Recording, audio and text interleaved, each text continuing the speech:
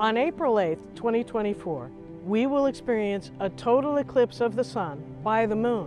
What that means is that the moon will pass in front of the sun and cast its shadow on the earth.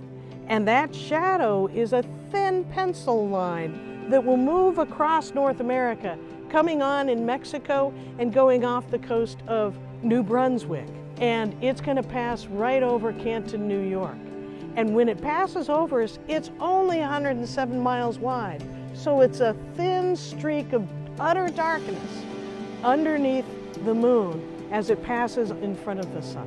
The total eclipse will be from about 3:25 to 3:27 here in Canton.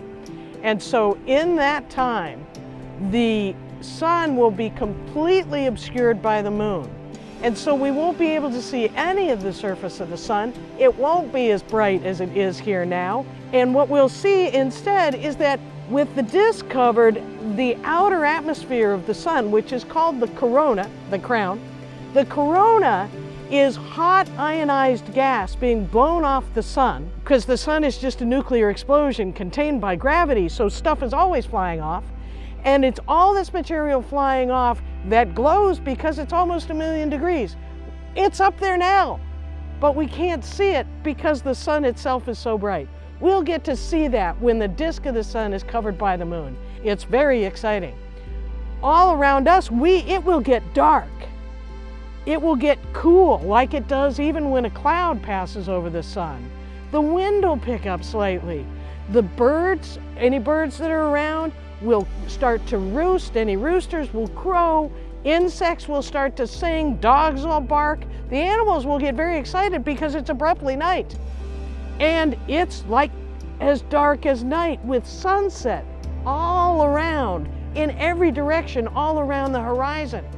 And we've got about 3 minutes to enjoy this. And then the shadow moves on when it passes over us at 2,500 miles an hour, which is about Mach 3.5.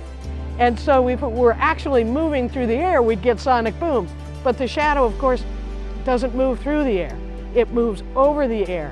And we have this wonderful experience of seeing a part of the sun that's invisible to us most of the time, and experiencing this unique event where the sun goes dark in the middle of the day, and then it comes back like it just came out of the cloud.